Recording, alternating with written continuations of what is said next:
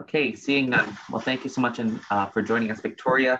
And again, want to welcome everyone to General Council of July 13th. We have just done our identification of media as well as our opening address from Amber Squire. So nyawa to Amber for that. I will look to number 3 on our agenda, which is any changes or deletions or additions to the agenda. Councilor Michelle. Yep, I have a few.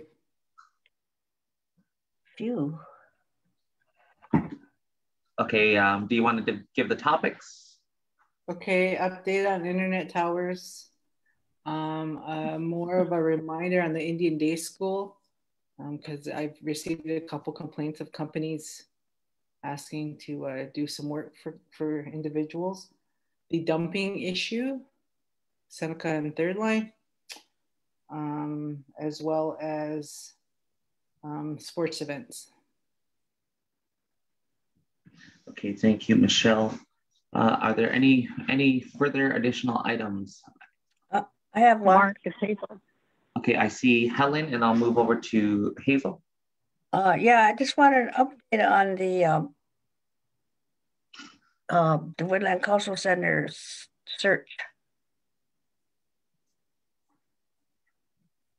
Okay, thank you for that, Helen. Hazel?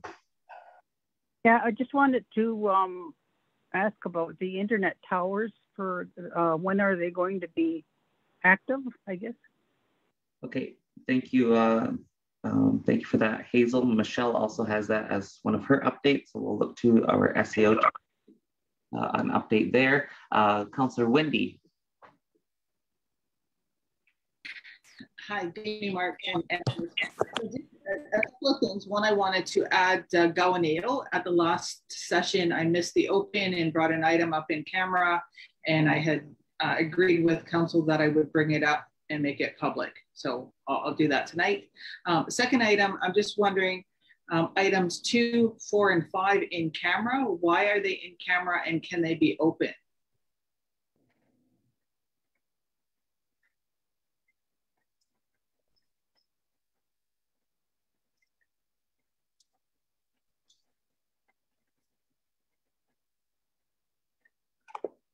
Sorry, my apologies, I was on mute.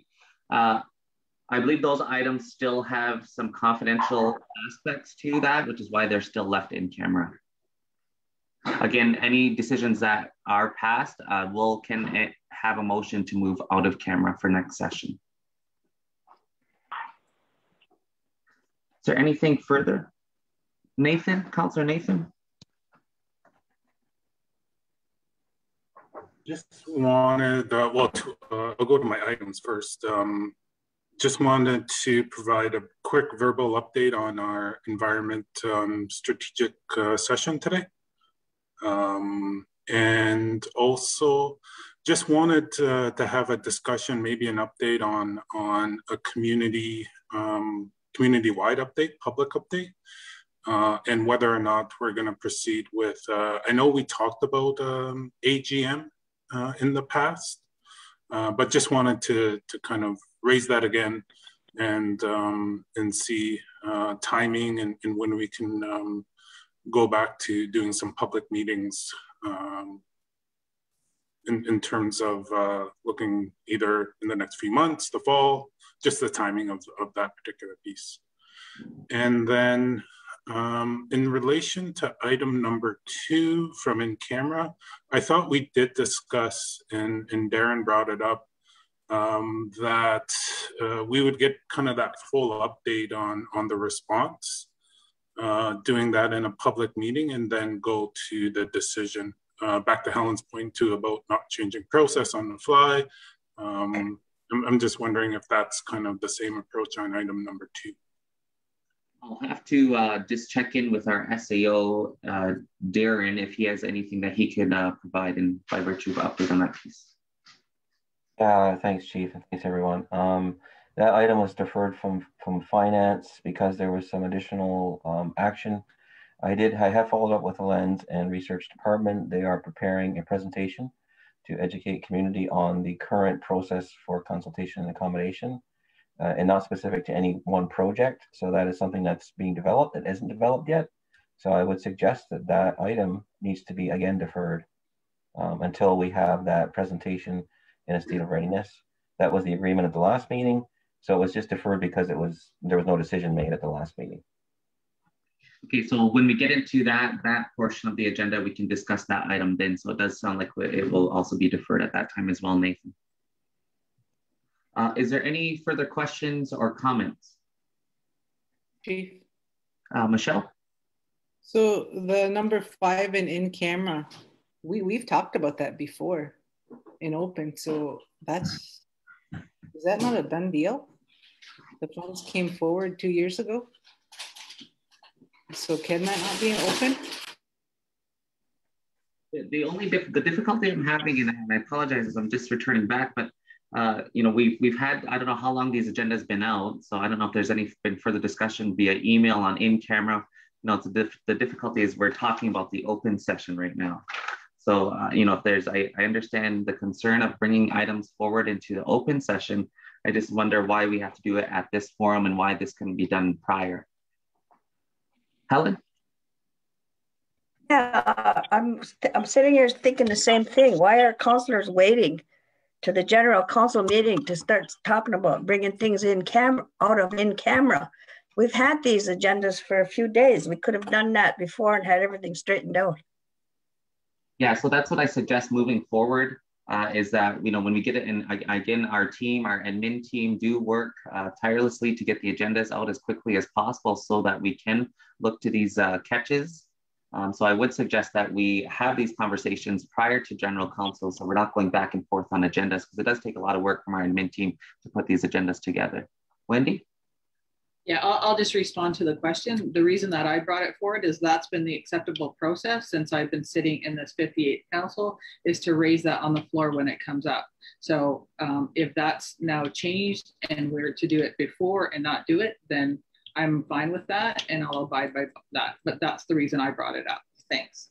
Okay, thank you for that, Wendy. And to be honest, as we look to our follow-up retreat, this is actually part of the retreat in itself as well, so that we can look to processes moving forward from that point on. That being said, is there anything further to add to the agenda? We have quite the agenda now. Is there anything further? Seeing or hearing none, then can I get a motion to adopt the general council agenda of July 13th with the additional items added? Moved by Councillor Audrey, seconder. I'll second. Second by Councillor Carey. All in favor? Any opposed? Seeing or hearing none, motion's carried. We do have a couple delegations and presentations this evening. Our first delegation is the Woodland Cultural Center in relation to supporting documents of the Constitution, as well as the strategic plan and the appointment of the elected official to the board of directors. So I do believe I see, good evening, Janice. The director of Woodland is joining us this evening. So I will pass the floor over to Woodland Cultural Center. Good evening. Sego, everyone. Yes, so I provided a briefing note with attached documentation for your information, but I will just go over the background, current status, and our recommended action and timeline. The Woodland Cultural Center is a leader in the revitalization of First Nations of the Eastern Woodland area, culture, language, and spirituality, and shall have as its aims and objectives the preservation, accurate documentation, education, and promotion of the values, practices, language, national treasures, and articles of both the past and contemporary First Nations of the Eastern Woodland area peoples. The center will provide a comfortable and comprehensive facility where community, youth, elders, students, scholars, and people of both the Anishinaabe and Ongwehome can research, reaffirm, celebrate, learn, display, and discuss their culture, language, history, art, and values. Membership in the center shall be open to any First Nation which subscribes to the aims, objectives, and purposes of the center and whose members and government actively participate in the activities and administration of the center. Our current status is that the building and land are Six Nations elected council owned. A seat for an elected official would be beneficial. According to our constitution, Article 4, Board of Directors, the overall management of the center shall be vested in a board of directors consisting of up to 3 members of each member First Nation, all of whom shall be appointed by and for such length of time as the councils of the member First Nation shall designate by council resolution. Appointees do not need to be councillors, and at least one of the appointees should be a community member with skills or experience required by the board. Just as a background to that, the other supporting First Nations are Wata Mohawks and Mohawks of the Bay of Quinte, along with Six Nations of the Grand River. Our key issue is that the Woodland Cultural Center is now at a very important and crucial time in our organization, given our capital fundraising campaign to restore the former Mohawk Institute Indian Residential School. It is important that we have a full board of directors to ensure that the fundraising and operations are being dealt with in a timely manner. The organization recently underwent a new strategic plan and has some ambitious action items to achieve to ensure the success of the organization into the next 5 years. Our key actions are to diversify and increase funding, increase awareness, support lifelong learning processes, build strategic and community partnerships, and strengthen governance and operations. What I am asking of the Six Nations Elected Council is to appoint via council resolution an elected councillor to be a member of the board of directors of the Woodland Cultural Center, to ensure the success and sustainability of the organization, and to ensure communication is being received by the Six Nations Elected Council in a timely and informative manner on all matters concerning the Woodland Cultural Center. Now, okay, now, and thank you for that, Janice. I will look to any questions or comments for Janice. I see Helen has her hand up. I just wanted to comment. We used to have two counselors sitting there, actually. The reason that we quit participating was because we found it was all administrative work. So, as Janice said, we can appoint anybody. It doesn't have to be a counselor. But it's mostly administrative work, and we're counselors. We shouldn't be sitting on a board that's only all administration. If there was political issues, that would be fine, but Janice or whomever can bring the political issues to council if there's any political issues. That's one of the reasons why, and I think it was during, I don't know whether it was Ava's council or Bill's council that we quit going. I think it was Ava's, because we found it all administrative. So, but if council wants to continue, that's up to you guys. Okay, thank you for that, Helen. Wendy. Thanks, Janice. And I did read through your strategic plan and all the documents you have. Very well done, very thorough. In terms of moving forward, I do see that you're looking at, looking at governance and the structure and doing a review of all that going forward. So I think, that really speaks to the organization and the growth. And knowing what you're up against right now with everything that's going on with recovering children, it's, I'm sure you need all the support that you can get there. So I'm certainly in favor of that's what the board is requesting and the work that's ongoing. Okay, thank you for that, Wendy. Are there any further questions or comments for Janice?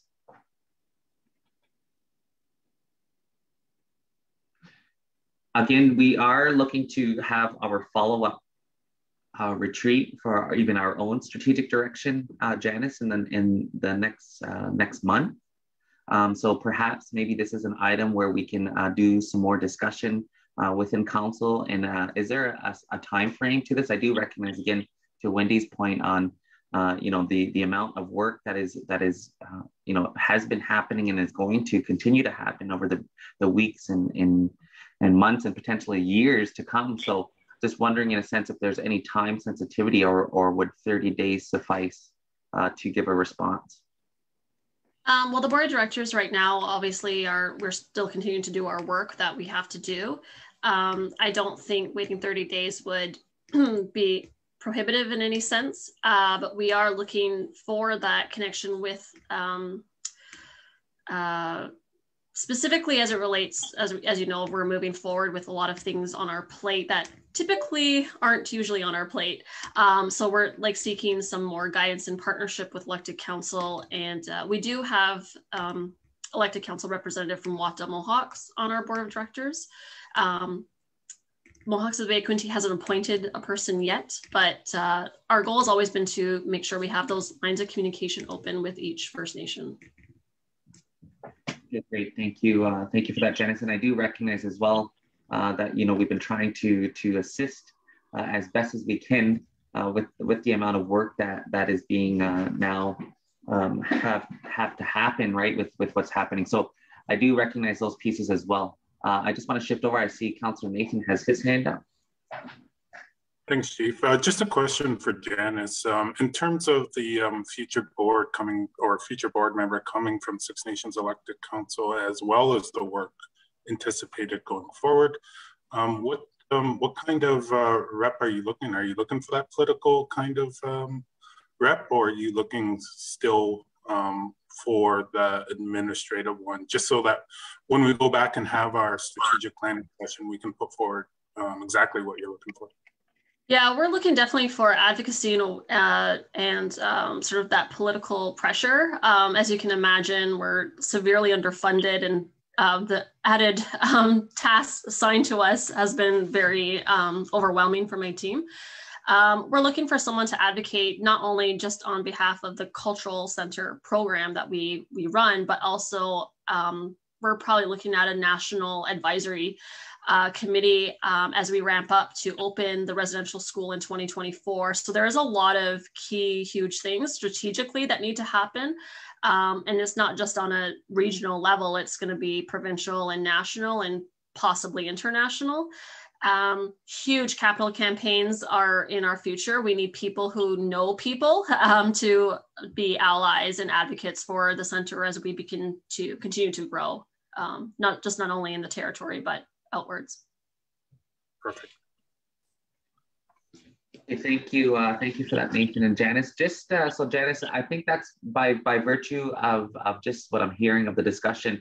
I think that we could have more of a thorough discussion at our follow-up retreat to then look to a person or member, whomever that might be, to be on the board of directors at the Woodland Culture Center. But just while we have you on the line, so that solves really 4A1, so that I know the issue as to why you're here. But there's a couple other items on the agenda that just while you're on the line, I would like to bring up at this time.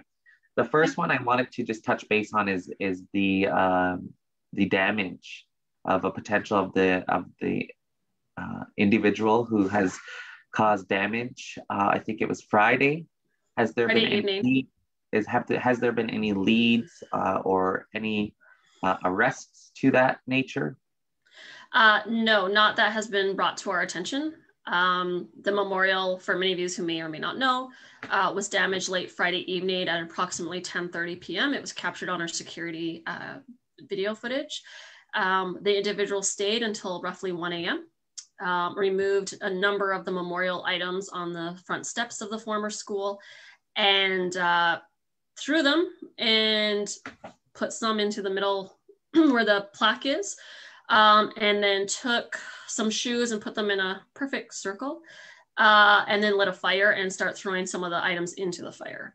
That was all captured. The video footage was handed over to the City of Brantford Police on Saturday. When my team arrived on site for their weekend shift, they noticed it right away at 10 a.m. when they arrived. Informed all the supervisors as well as myself. We called the police and they made the reports, and they are now working with Six Nations Police to try to solve, but we have not heard any new information at this time. Community members arrived Saturday just on their own. We get visitors every day, as you can imagine, to the memorial, and we don't take ownership of the memorial. We're just there to be there and try to keep it in a safe space. But community members put it back. So the memorial is back. There are some items that were burned and damaged, so those had to unfortunately be discarded, but it is back. Okay, thank you, Janice, for that update. It's so obviously disheartening to hear of such an event. However, again, I think this goes to show the education, the importance of education on this matter to all of Canadians in this nature. So I just wanted to provide or to ask and get an update on that issue. I do see Councillor Wendy has her hand up.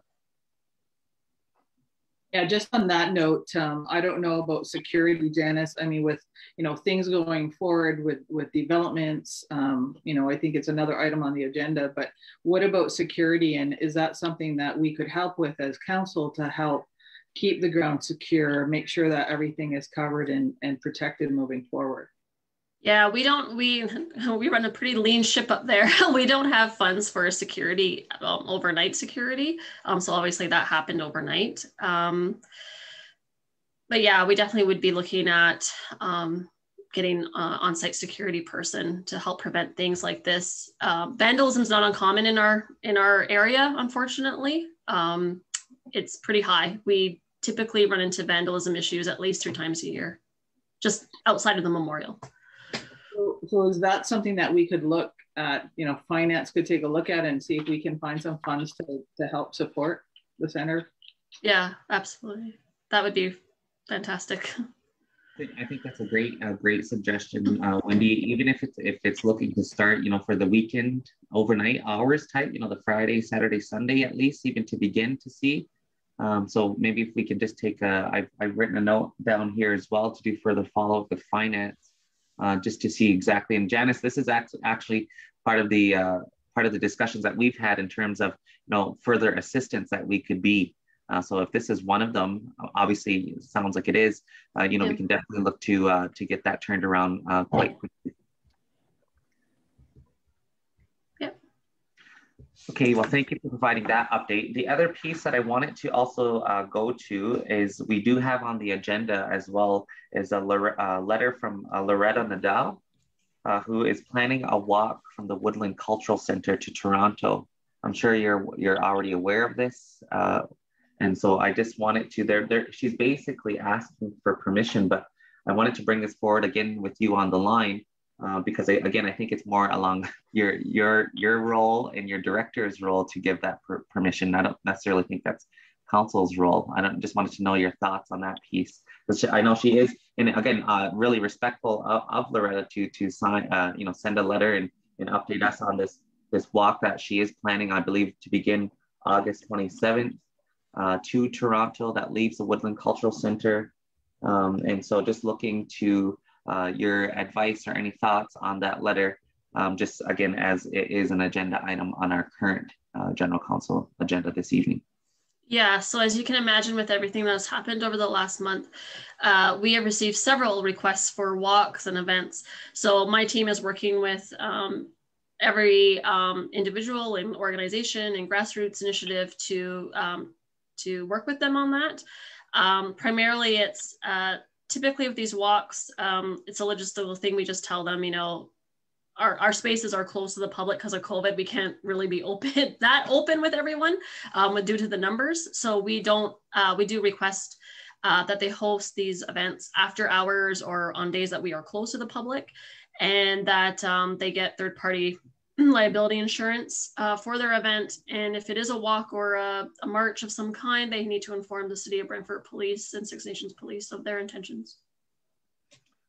Okay, so I'm just wondering, Janice, if it's okay in council, if we can, and I apologize, I do recognize that you're receiving many requests, but if we can add one more to the pile. Are you going to give me another person to help with these requests? Yeah, that's exactly what we wanted to also talk to. This is next, it was a perfect lead into the next conversation. But really quickly, I see Wendy has her hand up.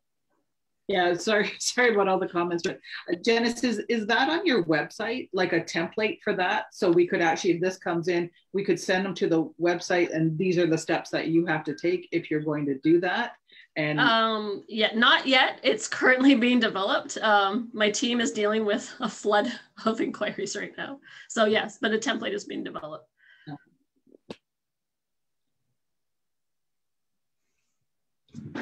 Okay, so thank you for that, Janice. And so I'll look to, again, there's a couple items that we need to follow up with quite quickly, which is obviously the extra assistance in that person. I know you did have one individual. Is she back to her regular role, Christine? Yes, I lost my assistance, but yeah. Well, so I know she was a great help, and you please pass on our appreciation for all of her work over the weeks that she's assisted us. So we will look to a person as well. I know, Darren, if we can even make a note, our SAO, perhaps maybe even in the interim, again, we can do almost like a secondment from one of our departments to assist. So we'll look to, again, turn around that piece quite quickly. Thanks, Chief. We do have a number of individuals who have offered to be repositioned or remobilized into this position. We're just trying to we're working with Tammy, and my assistant as well is working. And whenever the need is, we'll look to staff it. And if it's a new person we need to bring in, we're also looking at that as well. Okay, perfect. Thank you so much for that, Darren. So as you can imagine, there's a number of items happening. I know even through the chief's office as well, we're doing our best to keep everything that we get in compiled into a clean list, and so that we know exactly, the requests coming in, what's being asked, and so forth. And so we'll look to, again, try to keep as clean of a list as possible and to try to assist you, Janice, as much as possible moving forward. Thank you. The other piece, the last and final item that I wanted to discuss, this is actually one of Councillor Helen had brought this forward in relation to an update in relation to the search. So as you know, Council, there has been a working group. It hasn't necessarily been formalized per se. There's been a number of meetings held. We meet every Wednesday at 2 o'clock at the Woodland Cultural Center, obviously led by survivors. We do obviously need to do more outreach to more survivors. I know there's been some issues being raised. We've had multiple guests come into our working group meeting. That's basically what we're calling ourselves at this point. Again, it's nothing formalized, but we do recognize that this is a huge undertaking and we have to have a clean plan of action.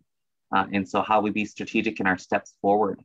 So I know it's as everyone around the country is moving ahead with their comprehensive searches and so forth. Now, obviously, it's disheartening to hear even the latest one in Vancouver Island.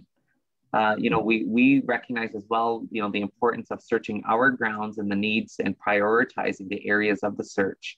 Obviously, in the media that we've been in, that we're going down criminal investigation route and, really taking that lead and direction from our survivors. As you can tell and see, the government, both Canada and Ontario, are heading down commemoration lane. And that's not what we're saying at our working group. And so we need to really hold them to task. I know we've been in contact. We had a good meeting. I think I updated you on our last council meeting with Minister Bennett. And that was really started the ball in terms of getting our technical staff on the same page and getting applications in and so forth so that we could access the dollars, the $27 million announced. We haven't heard much from the province at this point in time. It's obviously we've been a part of the announcement in front of the Woodland Culture Center with the $10 million over the next 3 years that the province announced. Again, I think there are some issues there that aren't necessarily agreeable to Six Nations position. And so that we have to do further work, political advocacy work on that. However, we have had multiple guests come to the working group.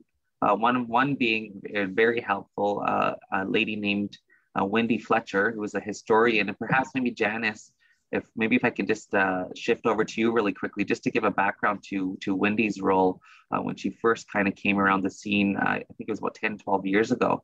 And as to where she wants to assist in now as well. So Wendy was, I believe, like a researcher with the Anglican Diocese, and was tasked with sort of going through some of these records of student records. And through her research, she uncovered obviously some questions around missing children and their records. And she spoke to a staff person who used to be employed at the residential school and straight out asked questions about these missing children and questions around burials. So that she sort of has come forward through one of the survivors to discuss, sort of provide that information, provide some background to the research that she did while she was working at the diocese. Thank you. Okay, thank you for that background, Janice. And I think one of the goals, as well as we move forward, is we have to do this as cautiously and again as strategically as possible. We know again the work is so emotional work, and so we want to make sure that we're not leaving out anything. And so one of those areas, I think, just from the last meeting as well, was just the inclusiveness of all survivors. There's been some individuals who per se doesn't want council to lead this, and that's respectable. And I think that's something that is why we've come up with this working group so that it is community and survivor led, and we're just basically there to advocate on their behalf. So those are some of the questions as we're building this plan. There was also the criminal investigation part. There was a guest, Mark Pritchard, I believe his name was last week, who attended the working group.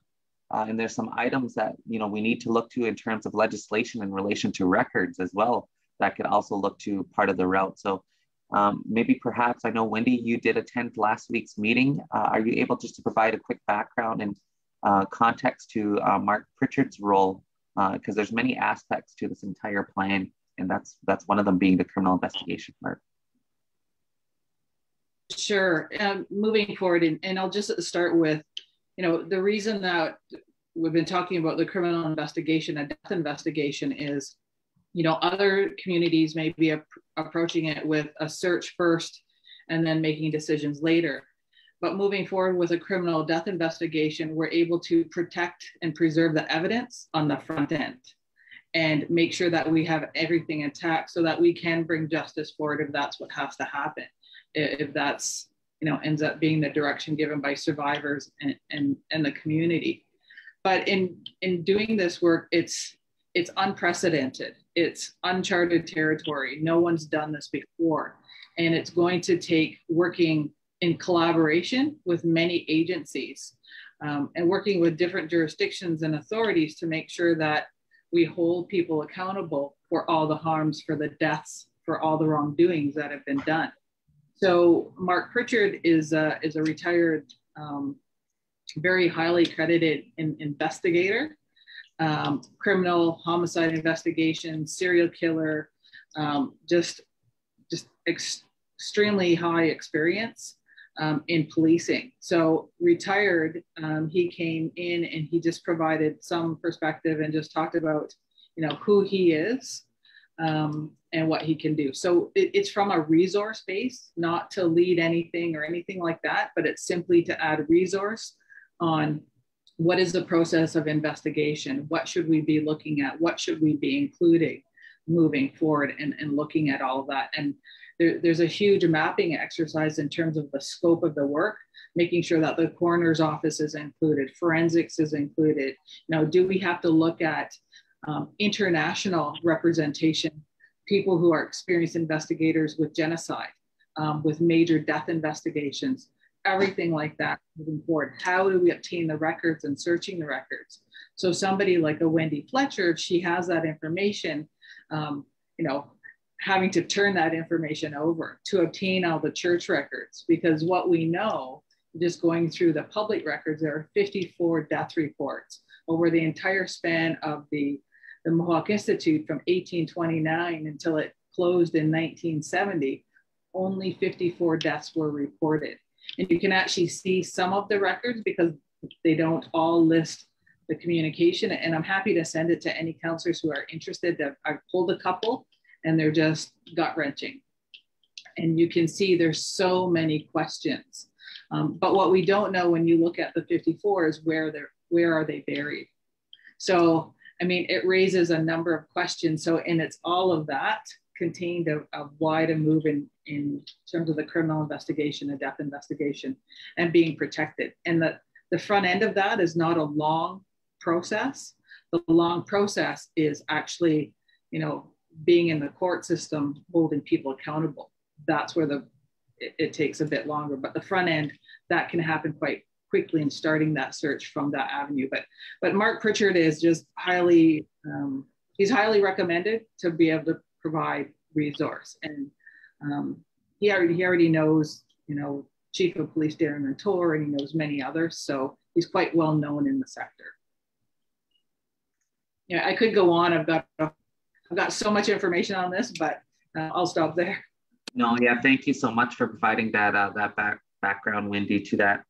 And there's, again, that just goes to show you the magnitude of this work, and that's only one aspect of this entire plan moving forward. So there's much work that needs to continue. But obviously, we, again, going back to Janice's point, we need people as well with the proper expertise to assist us in getting this work complete.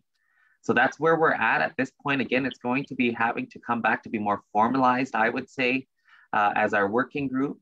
But there's a number of items still being followed up with in relation to funding, in relation to expertise, in relation to all of the items that we had mentioned earlier. And so really just wanted to provide an update as to the search. I think our community is getting anxious as well as, so we need to provide update to community as to where we are with this issue and where we're going. And so that's really basically where we're at this point in terms of the development of that plan and how we best move forward. So just really, and Helen, that was for you as part of your update, wanting an update in relation to the search. But again, counselors, you are welcome to attend the working group. Again, it is every Wednesday at 2 p.m. It has been, obviously survivor-led and community-led, and we're really just there to help put together the plan so that it can be, again, we can move forward in the best way possible. So I'll pause there and maybe perhaps look to any questions or comments in relation to that update.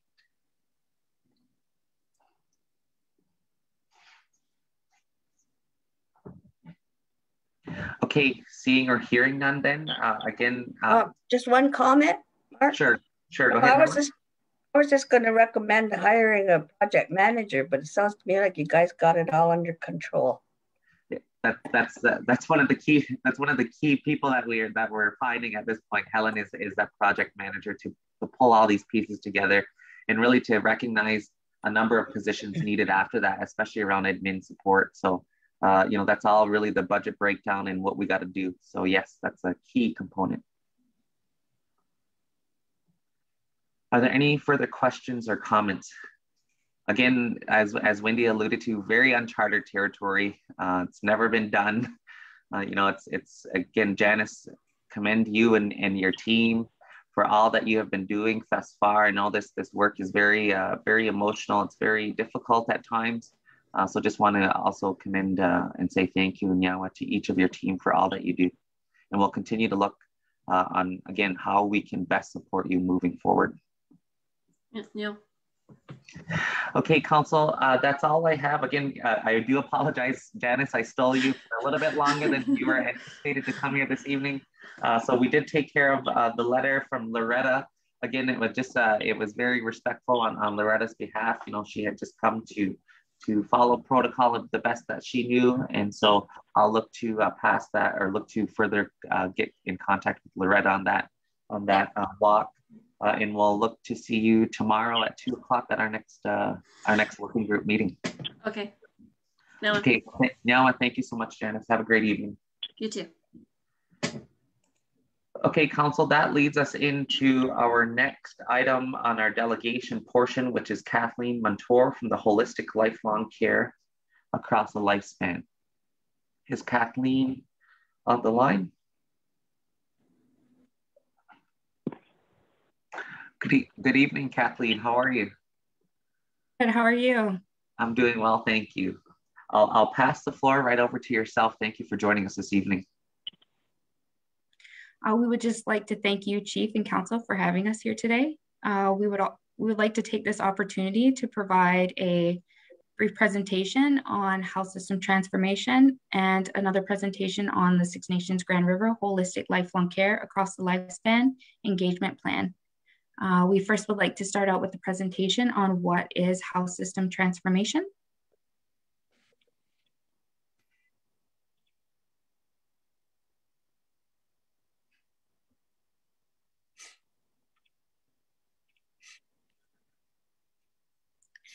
So the agenda for this presentation will include just a little information on the health system transformation team.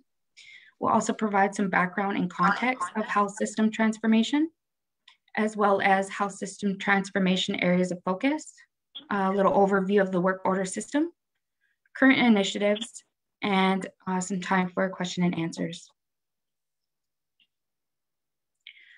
So our current core team members for the health system transformation team include myself, Kathleen Montour, the Health Transformation Project Lead, My responsibilities include facilitating the planning, organization, and coordination of the designated health system transformation project by providing recommendations for future operational models for the delivery of health services in alignment with the Haudenosaunee Wellness Model and the strategic direction of Six Nations Health Services. Hi, my name is Deanna White, and I'm the Health Transformation Research Lead. And overall, my role is to conduct research, program evaluation, assessment, and surveillance activities to ensure that programs are informed by research, evidence, and best practices. We also have Marlon Hill on our team. He's the Health Transformation Project Assistant. He provides administrative and technical support in assessing, developing, implementing, and reviewing the goals and objectives of the Health System Transformation Project while contributing to the effective delivery of the project portfolio. We also have affiliates, one being Sarah Curley-Smith, who's the epidemiologist, Natasha Samonti, the Mental Wellness Systems Coordinator, Nicole Bilodeau, the Senior Health Promoter, and Chastity Vernivri, the Health Communications Officer. Our list of affiliates will grow as the project develops, as everyone is a contributor to health system transformation. So our purpose is to redesign our healthcare system that exercises our inherent right to control and self-determine our health and wellness for Six Nations of the Grand River by effectively responding to community needs, priorities, and contexts. This is achieved through engagement and collaboration to help transform Six Nations of the Grand River healthcare system by coming together to develop and share knowledge. We have 6 guiding principles, the first being culture. So ensuring culture is the foundation of everything that we do. The second being collaboration to support meaningful engagement, collaboration, and relationships. The third being evidence-informed, so to promote evidence-informed decision-making. And then we have empowerment, so to empower the community through self-determination and control. And then there's transparency, so ensuring that we're transparent in all that we do. And then integration, to support a coordinated and integrated approach to health practice. So the following slogan and logo was developed. Our slogan is transforming our voices into wellness, through which signifies that the voices of our community are the foundation for defining the process of transforming our existing healthcare system to achieve the community's definition of optimal health and wellness within Six Nations of the Grand River.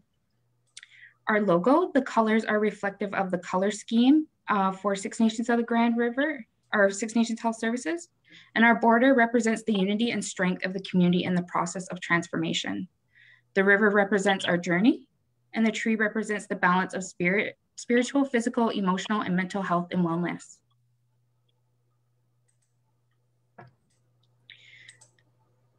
So there are many definitions for health system transformation. Indigenous Services Canada defines it as a path forward to improved health outcomes for First Nations that includes high quality, culturally safe health systems that are designed by and under the leadership of First Nations. The Chiefs of Ontario, through engagement sessions, have defined health system transformation as wholesale change that results in First Nations exercising more control over the design, delivery of their own health and wellness programming. Other First Nations have defined it as bringing back accountability, responsibility, and resource allocation to our communities that will change the current colonial system to a new system that is based on the needs and priorities of our communities. Through health system transformation, we will work together to define what that means for Six Nations of the Grand River. A preliminary definition could be that health system transformation is the revitalization of an evidence-informed, comprehensive, integrated, culturally appropriate, community-driven, patient client-centered, outcome-focused health system within Six Nations Health Services that is based on Six Nations of the Grand River, community needs, priorities, contexts, promoting control, and self-determination. Many things have occurred to facilitate the journey of transformative change. In 1996, the Royal Commission of Aboriginal Peoples made a statement that the starting place for health reform are for both levels of government and Aboriginal governments to commit to a new system that passes the levers of control to Aboriginal people. Moving forward, in 2007, the United Nations Declaration on the Rights of Indigenous People, was released highlighting the importance of all levels of government to support First Nations' right to health and self-determination in health. Specifically, Article 24 states Indigenous peoples have the right to their traditional medicines and to maintain their health practices, including the conservation of their vital medicinal plants, animals, and minerals. Indigenous individuals also have the right to access, without any discrimination, to all social and health services. It also states Indigenous individuals have an equal right to the enjoyment of the highest attainable standard of physical and mental health, and state shall take the necessary steps with a view to achieving progressively the full realization of this right. And in 2015, the Truth and Reconciliation Commission Summary Report was released. Specifically, Call to Action 18 states all levels of government to acknowledge the current state of Aboriginal health in Canada as a direct result of previous Canadian government policies, including residential schools, and to recognize and implement the healthcare rights of Aboriginal peoples as identified in international law, constitutional law, and under the treaties. Also in 2015, the Minister of Health, Dr. Eric Hoskins, wrote to Ontario Regional Chief Day, committing to meaningful engagement with Indigenous partners through a parallel bilateral process, and that through collaboration, we will identify the changes needed. Ontario Regional Chief Day responded by supporting the parallel process, but also stating existing relationships and initiatives currently underway between First Nations and the ministry are not impeded. Following year, in 2016, the Patients First Act was passed and described particular structural changes to the current healthcare system that will lead to a more local and integrated healthcare system aimed at improving patient experience and the delivery of higher quality care.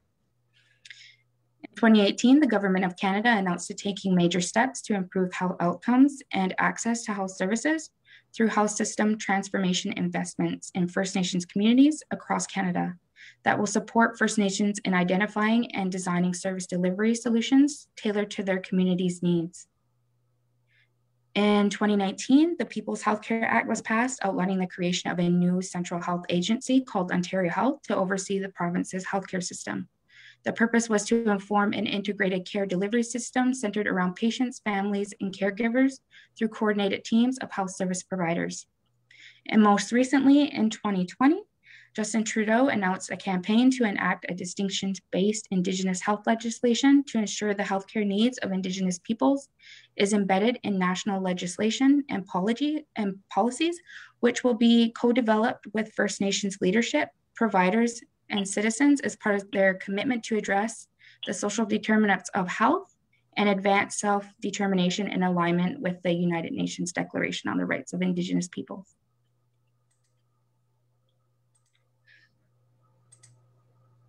So the Six Nations Health System Transformation process was first initiated in 2018 when Six Nations Health Services received funding from the Chiefs of Ontario for the facilitation of the Achieving First Nations Health Transformation in Ontario engagement sessions and surveys. These engagement methods were aimed to provide Six Nations healthcare providers and community members the opportunity to provide feedback on what changes or improvements they would like to see in a new model of health for First Nations. Also in 2018, discussions between Six Nations, the federal and provincial governments led to the development and signing of the Health System Transformation Relationship Agreement. The agreement outlines all parties' commitment to working in the spirit of partnership and reconciliation through collaboration and cooperation to reduce the significant health disparities and inequities between Six Nations individuals and families and non-First Nations peoples in Ontario. The agreement helped to facilitate the development of the Health Transformation Technical Working Group, which is a tri-party forum that was established to provide support, guidance, and oversight in the process of transforming the existing healthcare system into a holistic system that inspires Six Nations membership to achieve optimal health and wellness. The provincial and federal government supports Six Nations in the process of health system transformation by providing annual project funding based on the fulfillment of objectives and activities outlined within the project work plan and budget.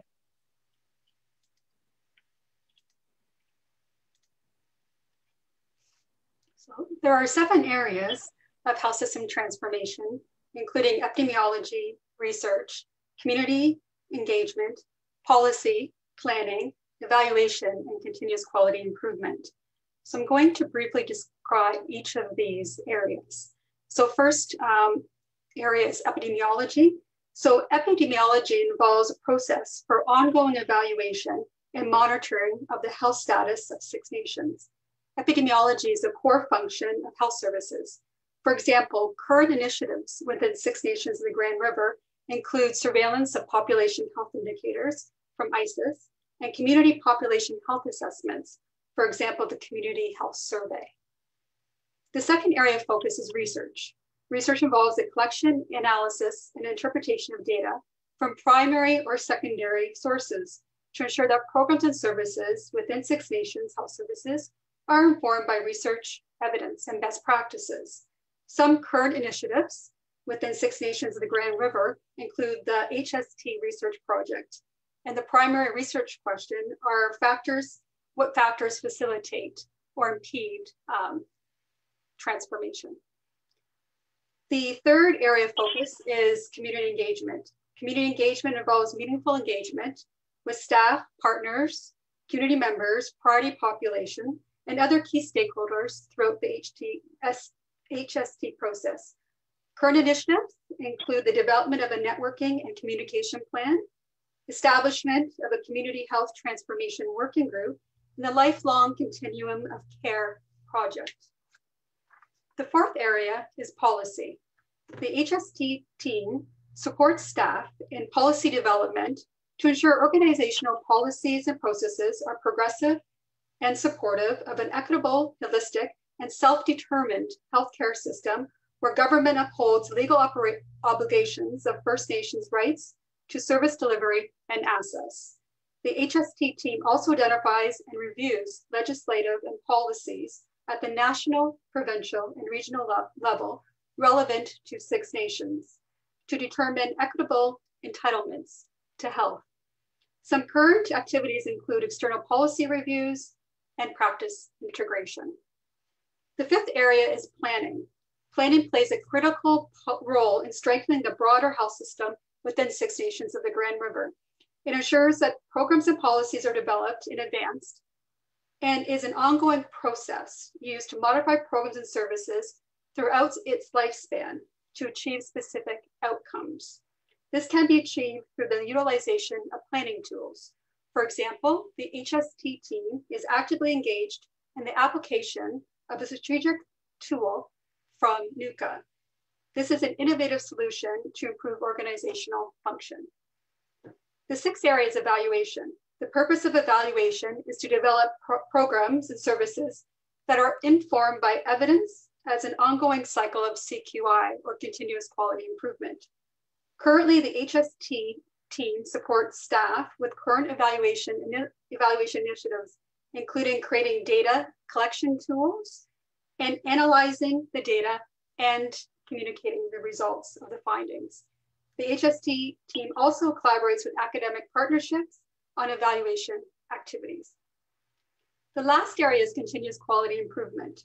The purpose of CQI is to ensure the systematic, collaborative, and continuous efforts of the entire organization to make evidence-informed changes that would lead to better health and wellness outcomes for Six Nations in the Grand River. Some current initiatives include the development and implementation of an HST work order system, which I'll discuss more in depth on the next slide.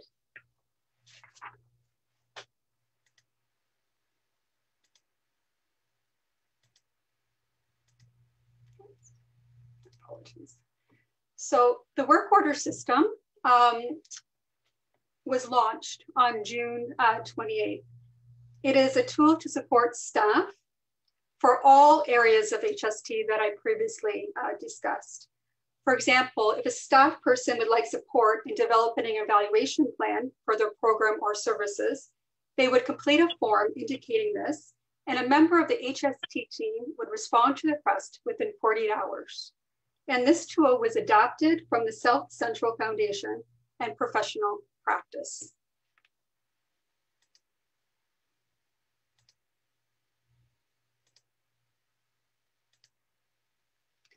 So as I mentioned, some current initiatives include the Community Health Survey, the development and implementation of of an HST networking and communication plan, the holistic lifelong care across the lifespan engagement plan, which we will provide a PowerPoint presentation on.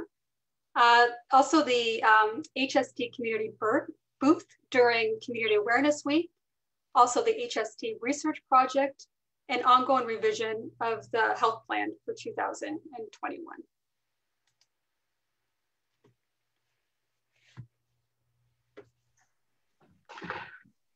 So I think I'll open, respectfully open the floor if you have any questions or answers, and we will provide the answers.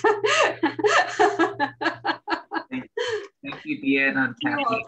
Really appreciate your presentation. We will look for any questions or comments at this point in time.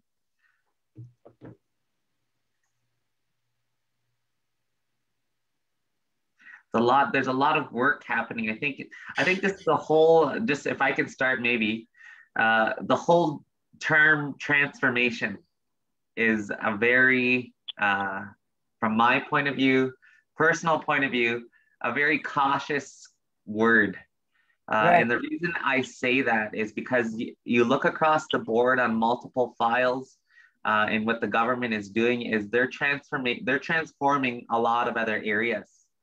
And what exactly that means is the fine print that we need to read and understand very clearly as a community.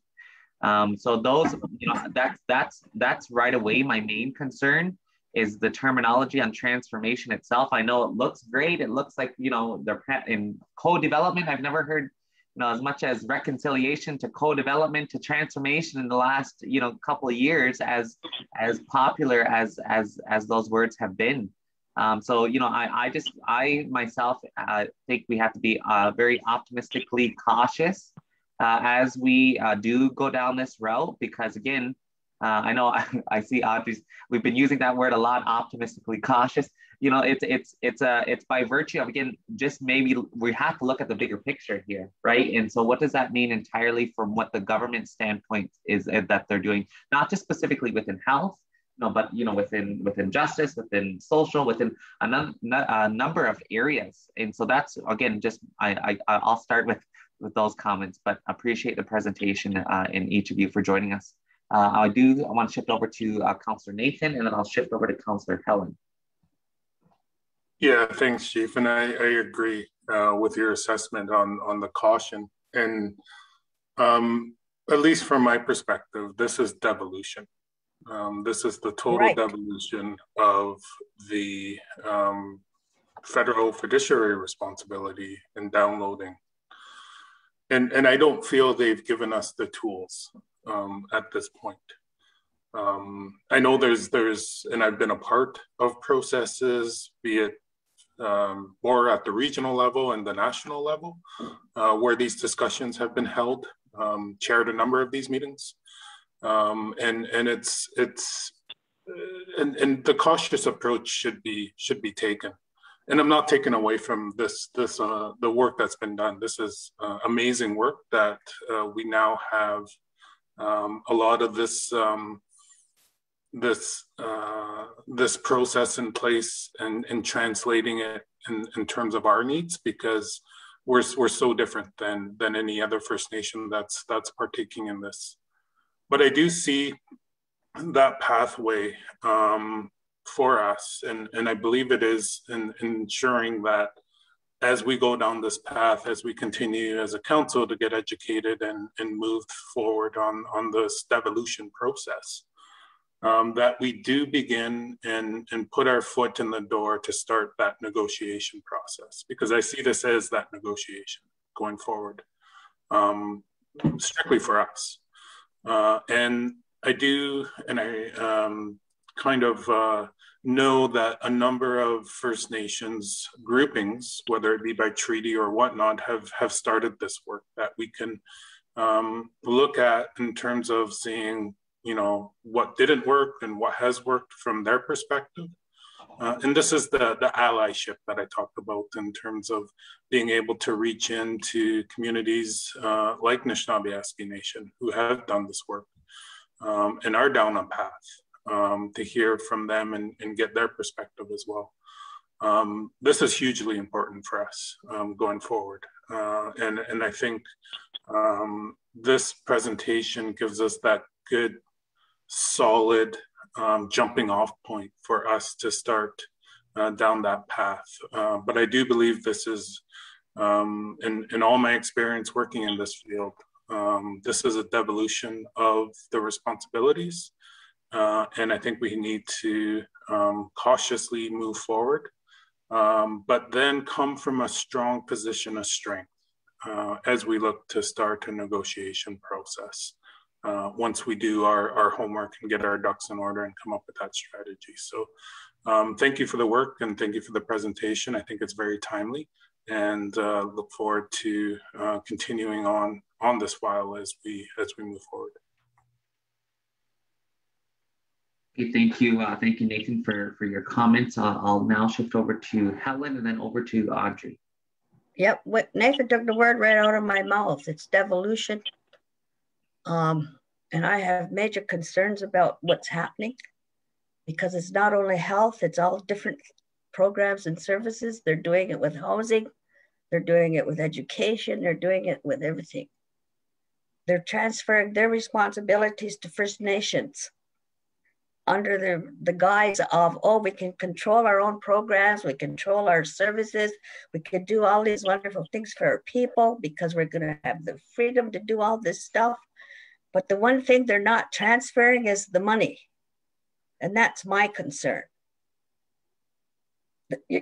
We're not going to be self-sufficient. They're trying to pass it off as us being self-sufficient and self-government and all that stuff. But you're not going to be that way if you don't have the money. They're going to control the money. And that's my major concern. And another thing I think what they're doing is they're setting up these First Nation organizations or institutions to deal with the money. They're going to deal with the money and then give it out to all the First Nations. It's going to be like a lens, a brown lens, I think. That's my understanding. And then all of us are going to fight that lens for the money. That's what's down the road. And they're calling it co-develop. That's BS. It is not co-developed. They're holding 6-week engagement sessions and they're calling that co-development. Oh, we listened to you. We heard everything you want to say. We're going to go back and do this. Because they're doing it with housing. That's how come I know the same pattern that they followed with health, they're following with housing right now as we speak. And I know they're doing it with education. They're giving everybody all kinds of money to say, oh, here, go and do your engagement sessions, go do all this wonderful stuff and develop all of these things. They're throwing money at everybody. And that's why a lot of the First Nations are taking it, because they're throwing money at everybody. And my concern is they're going to control the money. Unless we can control the money, unless Six Nations can get its own big pile of money to do health, then I don't see any good coming out of this. And I remember councils back in the 1960s, they fought diligently against devolution because they've been trying to do that ever since then. So I have a real concern with this, and I just really have a concern with it. And I think we really need to sit down with our health director and talk about what is really going on here and what are we going to do about it. Thank you, Helen, for your comments. I'll now go to Councillor Audrey and then over to Councillor Wendy. Thanks, Mark. And I agree with what Nathan is saying, and Helen, I too am cautiously optimistic about what we do, but I would like to commend the health services for the work that they've done so far. They are really taking ownership of this and trying to make it ours.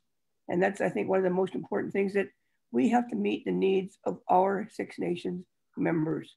And that's what we're trying to do here. But the money has to be there. We did attend one of the housing workshops where the chief said that housing is already underfunded. Why would you take it over only to handle an organ or a system that's already, is underfunded? And that's the same reason why we never took over education before, because it was always underfunded. Still is now. And we won't be taking it over until we have the money to meet our needs. So health, We thought at our last Human Services meeting that it's time to bring this all out to the community. So I'm thankful for this presentation tonight. You did follow through with that, so that the council is updated, and the community after today, if it's being live streamed, many community members will know where we're heading right now. And I guess my biggest concern is to get that communication plan going, and to make sure that we can try and engage as many voices from our community as possible. People who have struggled with health problems, whether things are working well, we need to know that, but also things that aren't working well, we need to know so that we can accommodate people's needs in this process moving forward. And it's going to take a lot of work and a lot of people in order to make this happen. And the funding, I agree with Helen, the funding has to be there in order for us to meet the needs of Six Nations members. Nyawa. Thank you, Nyawa Audrey, for your comments. Councillor Wendy. We take the PowerPoint down so that we can see people. And I agree. I mean, I have concerns as well. I mean, I see the extensive work that has been done.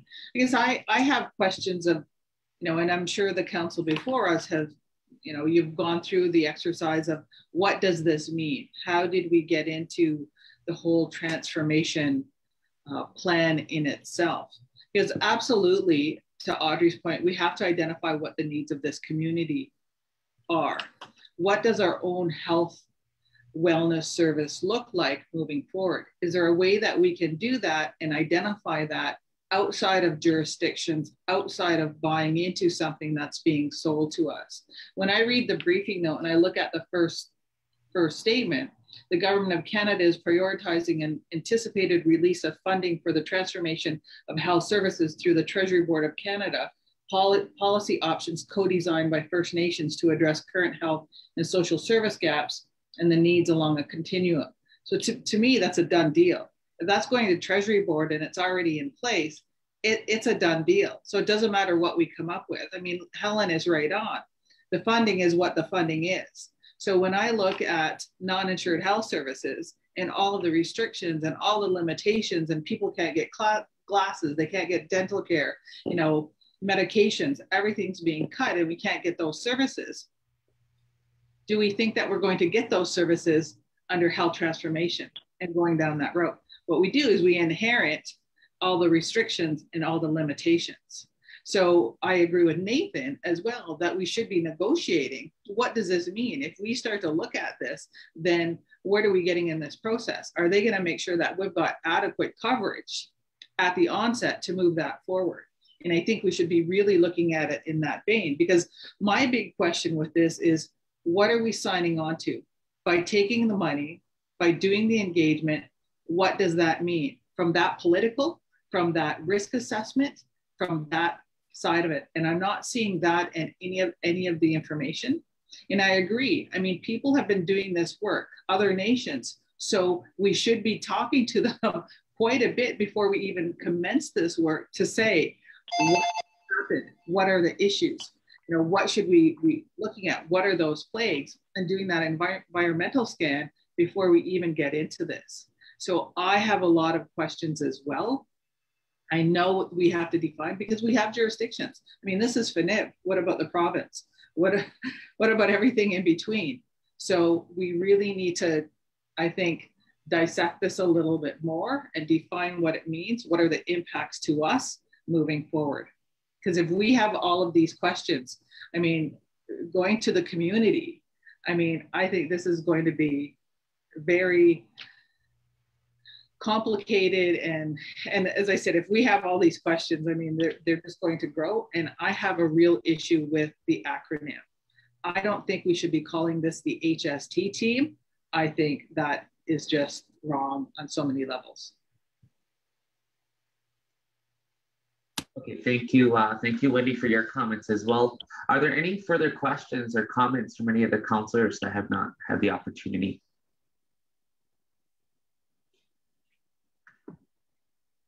Again, Kathleen and Deanna, again, just want to say meow and thank you for your presentation. But as you can see, there are some glaring concerns, and I think it's more, it's above in a sense of more political. And so we have to really establish our position moving forward from this point. I know recommendation obviously 4B1 is just to get to your presentation, so I wasn't looking at 4B1, but recommendation 4B2 reads that the Human Services Committee recommends to Six Nations of the Grand River Elected Council to approve continued engagement in the holistic lifelong care across the lifespan project with key partners within the engagement activities. But I think, to Wendy's point, it's something that needs to be thoroughly clarified what exactly that means when signing on to these engagements. As we know from many, many times in the past, when we go into any meetings with government, right away, there's many First Nations that clearly state this is not to be misconstrued with consultation, right? And I think this is also another area, and I know that that's where they add in these words of co-development and all these other, government terminologies. But again, I think we have to be very cautious in terms of the fine print here and what this exactly means. So I think politically, and again, I'm going to go back to our follow-up retreat, because this is exactly what is the conversations that we need to be having as a collective bigger picture in terms of where we're hitting across the board. As you've heard from Councillor Helen, this is not only happening in health, this is happening in housing, it's happening in education, it's happening in social, all across the board. So we know that there's something bigger, a bigger shift happening politically. Now we have to make sure we're doing our best to position ourselves so that it does meet the best needs of our community, and we do put all of our community needs and prioritize each of those so that it fits within the bigger collective picture. So I just want to look for council's direction at this point in time to see how you would like to proceed, because again, I think with our follow-up retreat, these are the discussions exactly with what we plan to have in developing our next 2-year strategy or midterm strategy here. I see Councillor Nathan has his hand up, and then over to Councillor Helen. Nathan, you have the floor. Yeah, thanks, Chief, and thanks for kind of laying it out in that manner, because I think you're right.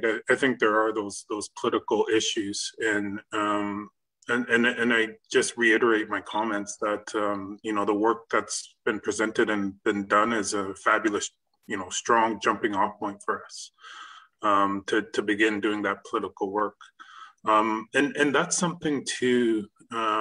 In terms of looking at kind of an environmental scan as that first step, so that we have a good grasp of, not only what we're doing from our perspective, but also breaking down the realities and the nuances of what government's doing. Because, they use the word of health transformation and they use these buzzwords of the day.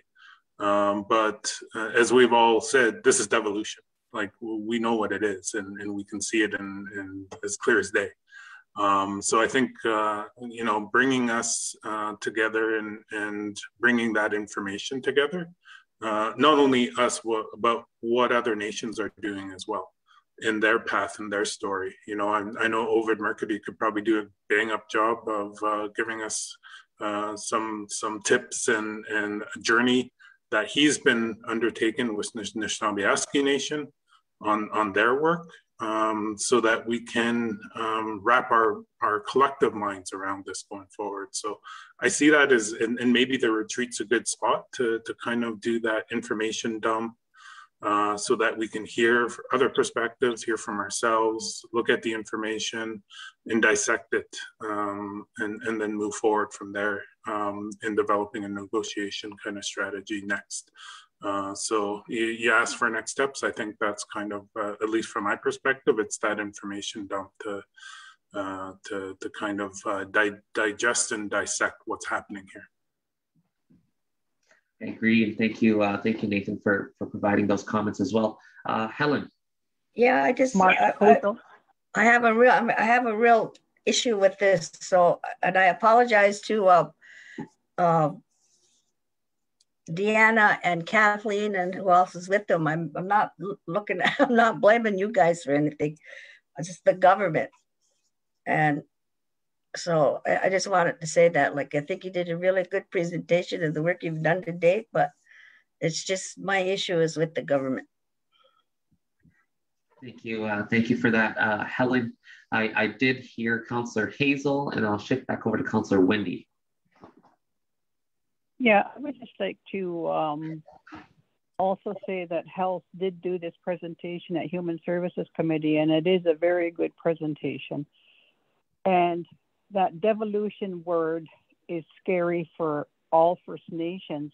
And it's true what Helen says. They're doing it with our housing, education, health, and that's where we have to be very wary of what their intent is.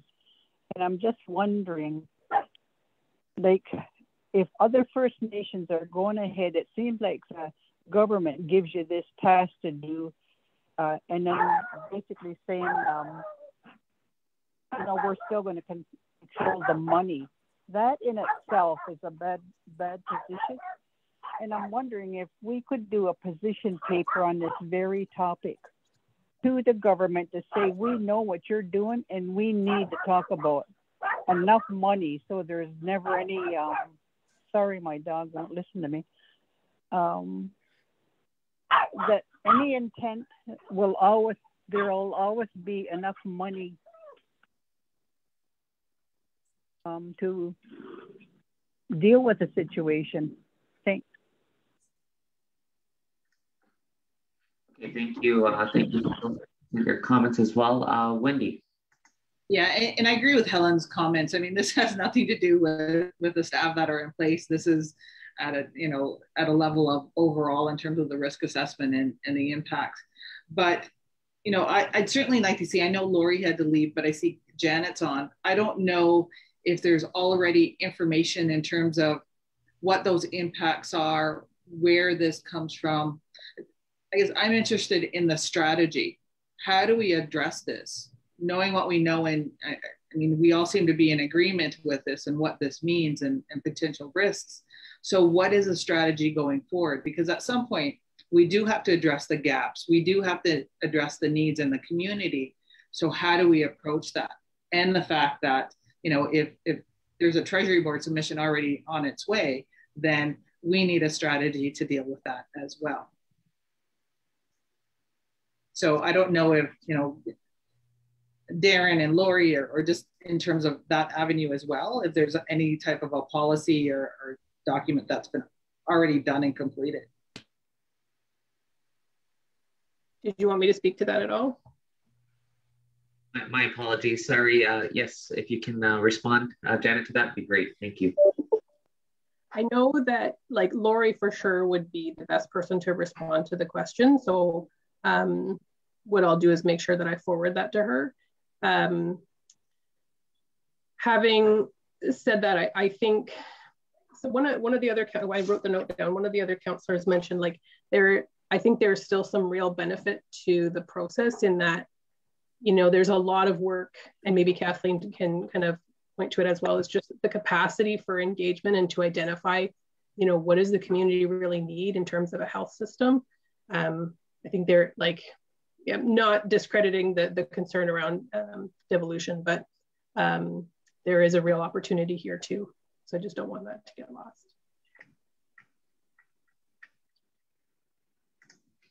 Okay, thank you, Janet. I see a number of hands up. Sorry, I'll just shift back over to Wendy, then over to Darren.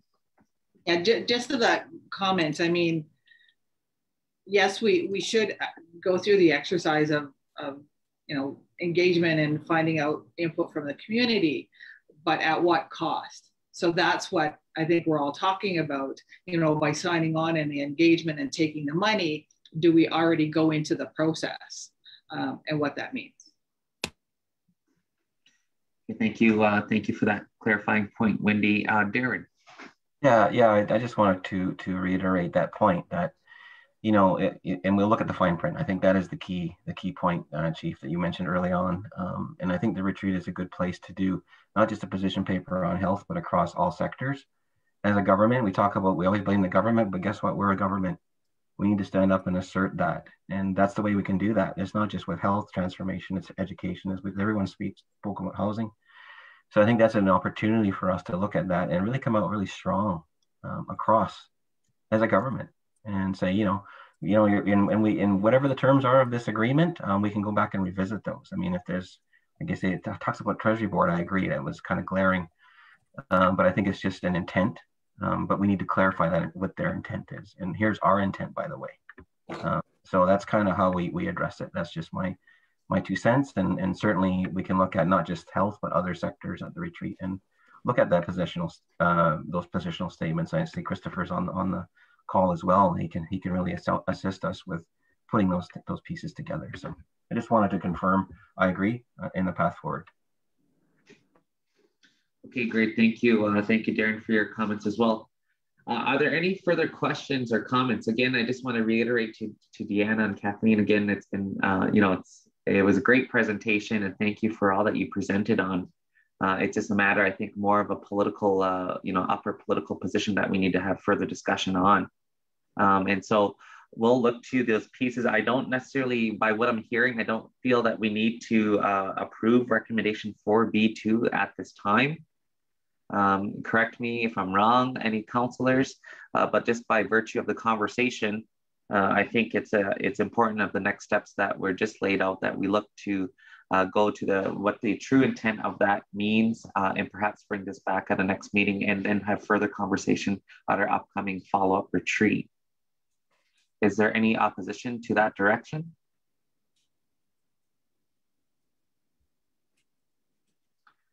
Okay, seeing or hearing none, again, just want to say nyawa and thank you, Kathleen and Deanna, and to all the rest on the call, Janet, who's joined us this evening.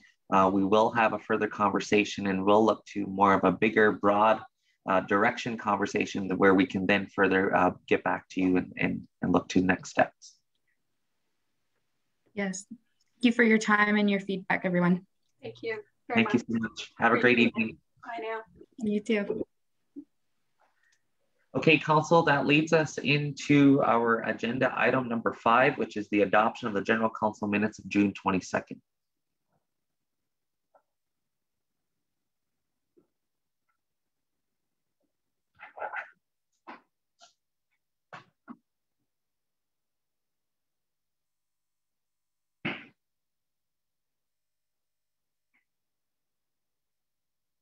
I'll move. Sherlyn. Okay, thank you, Sherry Lynn. It's moved by Sherry Lynn. Is there a seconder? Second, Nathan. Second by Nathan. Are there any further questions or comments? Seeing or hearing none, all in favor? Any opposed? Seeing or hearing none, motion's carried. We've dealt with number 6, which was the letter from Loretta from the Walk to the Woodland Culture. That was part of Janice's presentation. So we'll move to number 7, which is a request for political representation on the Kiwi First Nations Heritage and Burial Sites Working Group. Council, that this is within your packages on your Dropbox. Again, as some councilors may have been aware, this is really, I know former councilor Barb Harris always did this work at this working group. I know it's obviously probably going to maybe even be amplified further with even the current work that's happening with the recoveries of our children and so forth, but they are requesting a political rep at this working group. Just wanting to look to, we would bring this forward obviously for discussion and look to next steps. So opening it up for any questions or comments. I see Wendy, then over to Nathan. Yeah, I have a lot of issues with this. When I read the materials, it seems to give a whole lot of authority and a whole lot of power to this group. And I think there's huge impact too with what's going on with recovering, the children. And because of the work and the partnership and the co-work with the government, will they be able to determine what happens? Will they be dictating to us what happens going forward? So I've got a huge concern with how that's mapped out and the process that they're proposing. And I I think we should be raising more questions rather than assigning a rep there. But that's my perspective. And then in line with, and I see it in the Dropbox, the Return of Ancestors project. So I don't know if that's tied to it because there's nothing else on the agenda associated with it. But even that, I've got issues with that. Thank you. I'm just going through all the documents. Yeah, I believe that's the attachment to. Yeah, sure. Shirley will confirm on that piece, Wendy, to clarify the attachment to the keyway. While she's doing that, I'll shift over to Nathan. Yeah, similar comments to Wendy. And so I'm the one that started this committee way back in 2008. That's how long this committee's been in existence. As committees do, they have progressed, and I do see this one in its current form. And what I read, and I'm just basing it off of what I've read, is it seems to be overstepping the authority of individual First Nations. And I think that I don't know that it was intentional on Ku's part or the committee chair or however that happened. But I think this is something we need to kind of take a step back and take a really good look at for the same reasons that Wendy kind of highlighted, right? We envision that there's going to be that long process, especially in Ontario, as it relates to, bringing our children home in that process as well. What is concerning to me is the involvement of Ministry of Culture, Tourism, and Sport, and the amount of influence I'm reading into, and again, I'm just reading into it, but I'm reading into it a huge influence by this particular ministry. And again, I feel it's an overstep, a massive overstep. Even to have care and control and not being, if this committee's been in place since 2008 and they still have ancestors in our objects and our sacred items, that speaks to me about a number of jurisdictional issues, care and control. And I understand repatriation's a long process. I've been a part of a number of them myself. But at the same time, you have to be able to demonstrate and show progress, especially with something like this.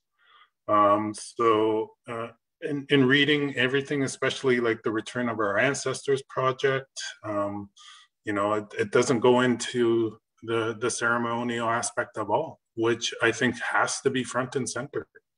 And maybe they just didn't want to write into a briefing note, but you have to give that indication that the ceremonial and the sacred aspects of this work is being conducted and it's done, and it's being done by the right people. So I could go on and on and on, but I think we need to take a really critical lens to this.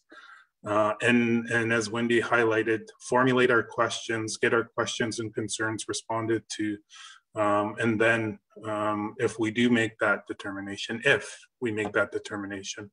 to put a rep there going forward. But yeah, I see red flags across the board. I see red flags in the future in the work that we have to do, and just want us to formulate our questions, get them answered, addressed, and then we'll take it from there. Okay, thank you, Nathan, for your comments as well. I see Audrey has her hand up. Mine is basically a statement. I think along the same lines as Nathan and Wendy. I believe I envision this as Six Nations was going to do this themselves. We're the largest First Nations in Canada by population, and we have the experts here. We have all the traditional knowledge, all the language. We have it here, and I think it'll be dealt with a lot more sensitively. And I think that we can do it. So I have faith in our community to handle this. And you want to put somebody on there as an ex officio member, that's fine, but I envisioned us as doing this for ourselves. Yeah. Thank you, Audrey, for your comments as well. Just really quickly, I see Helen has her hand up. Yeah, just briefly, when Barb was doing it, she used to just make sure that anything came back to Six Nations that was supposed to, and she would get the people to do all the ceremonies to bring them back and rebury them. There's a little cemetery over on Painters Road somewhere. I can't tell you exactly where right now, but it's over there somewhere where she would take the remains or whatever it was that came back. And she handled all of that, but I know she got the proper people to do the burials and stuff like that, ceremonies and everything. But this one sounds like it wants to go a lot further than what I recall Barb doing. So I don't know if it's changed since, and this is been a few years since she was around. So it sounds to me like it might have morphed into something else since Barb used to sit there. Thank you, Helen. So just perhaps, I'm not sure if Nathan, if you have your hand up again for a question, but just before I go back to you, I'm wondering if maybe this, just by virtue again of the conversation, this is something that we can have Jill take a look further into and develop the concerns and the questions and revert back to the working group, and then we'll get a status report from that. And I'm just wondering if that's the best direction at this point in time. Okay, I'm not seeing any opposition. So that's what we'll do with this, Council, is we'll assign this to Jill as part of her work to do some more due diligence and bring this back to Council just to raise, some of those concerns in which Wendy, Audrey, Nathan, which you've all have alluded to. So we'll bring this back for further conversation. I see Nathan just really quickly wanted to check in with you if you had anything further. Yeah, just one more point on this. As I was doing the work in the past, and why it was important to have that unity and kind of regional perspective on this is our ancestors as well as our sacred objects aren't necessarily within our territory. They're as far up, and it's been found up in Mushkego territory as well. And it was interesting. I've just a little tidbit here. I always wondered why the town Iroquois Falls was called Iroquois Falls, and I kept looking for the falls, and it's not, there's no actual falls there. But that's the place, that's as far as the Iroquois have made it. So again, a number of our sacred items were found there and repatriated, and I'm sure Barb was part of that process, but it was just like our people, our ancestors, and our objects are everywhere, and I think that's the importance of having a regional perspective on this, so that we maintain those connections. And yeah, there's just tons of stories I could go on and on and on, but very interesting file, to say the least. Wow. Well, thank you, Nathan, for that insight. Again, I know I think it's even going to be even more sensitive as we approach, the work with, recovering our children. So this is, I think, timely to have these concerns raised and questions answered. And so we'll get Jill right to work as soon as possible on this as well. Sherry Lynn.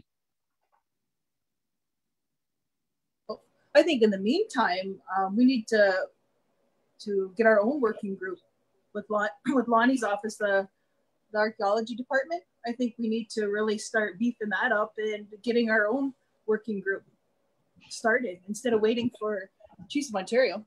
Yeah, that's a good point. And in fact, I think Lonnie is on the line. Lonnie, are you able to just comment really quickly on the work? Because I know that has, to Helen's point, shifted from when Barb had the file. Not sure if Lonnie, if you're available, are you on the line?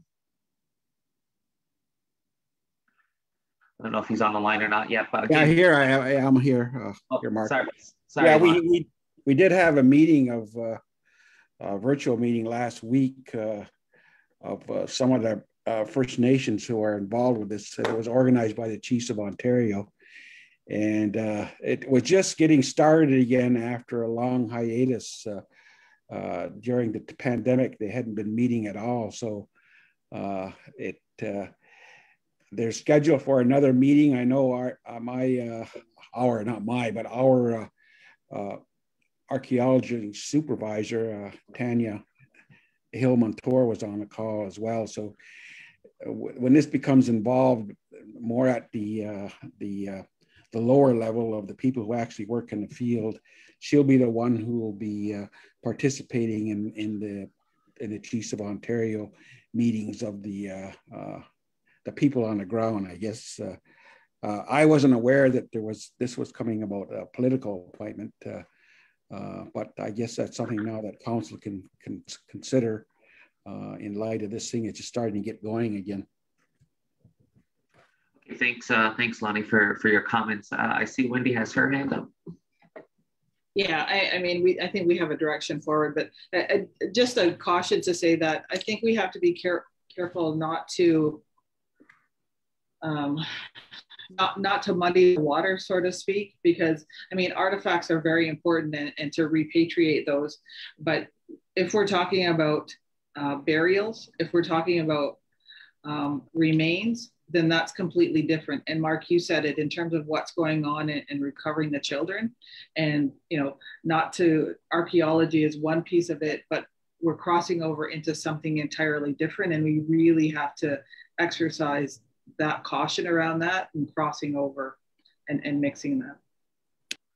I agree 100%. Thank you for that, Wendy. Okay, Council, so that we do have direction on this piece. We will look to next steps and provide Jill some background and to get some more due diligence done on this specific file and bring this back to Council. That now shifts us into our under scheduling on our agendas.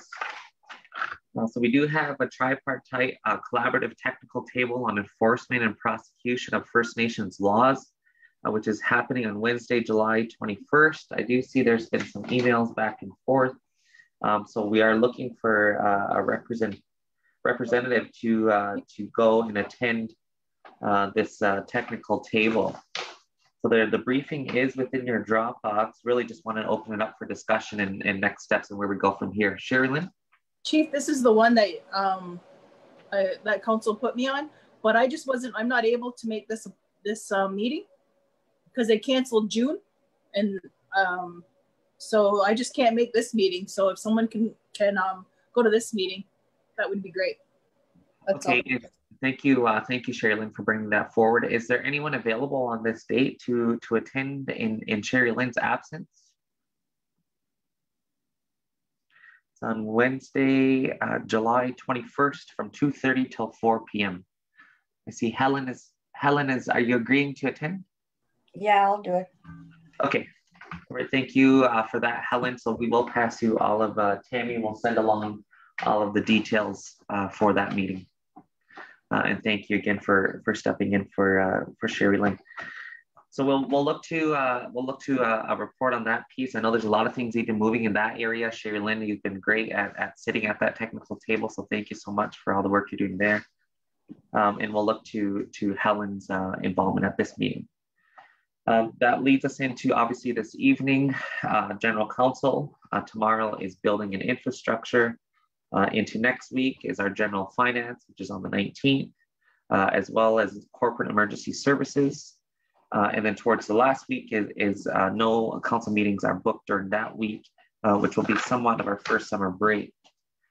Into political updates, and again, I'm sure there's much more in our individual calendars, but that's more for full council and full council meetings. So we'll update again even for the next month as we progress. In terms of just quick political updates, I've already mentioned this as well. I finally had a phone call with Minister Mark Miller last week in relation to Gowaneel School and setting a date for the meeting. So he has confirmed that, and that was last week, within 2 to 4 weeks, we will have a secure date that the board will meet with the minister and his staff, as well as any councillors who are available to attend. We again have not received the final set date as of yet. But it is in the work. I have even received a text message from his chief of staff, again, advising that this is a priority and we'll look to get this meeting scheduled as soon as possible. So just really by virtue of quick political updates there. I already updated in terms of our meeting that was going back a couple of weeks with Minister Bennett. So I updated that through our Woodland Cultural, our comprehensive radar search that we're looking to do at the Mohawk Institute. So then that file in itself, council, is huge. And so as soon as we can get that team and plan together and actionized and implemented, that's when we'll start to see really a lot of the work get moving quite quickly.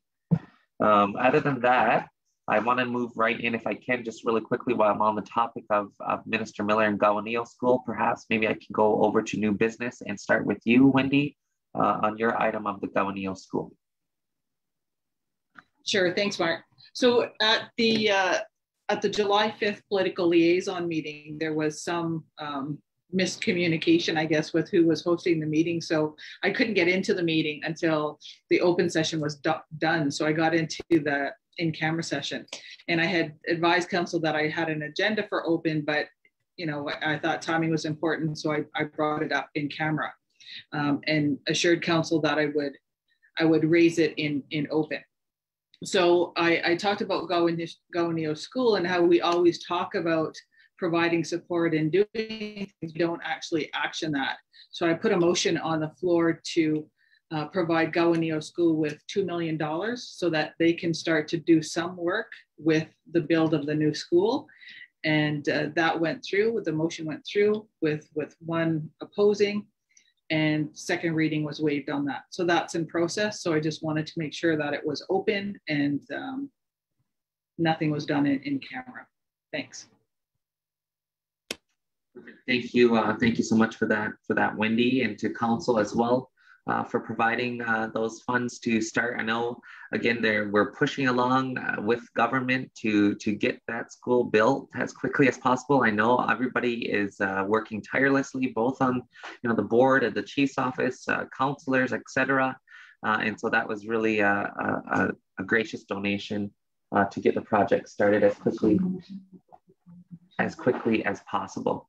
I seen Helen had her hand up, so I'll just touch base with Helen. Yeah, I just wanted to let everybody know Wendy had said there was one opposed. That was me. I opposed this simply because of the money part. Didn't know where the money was coming from, and my concern was if we give them $2 million and they can't get the money to build a school, what happens? So I oppose that. I don't oppose the school. I just oppose giving them $2 million. Okay, thank you for that, Helen.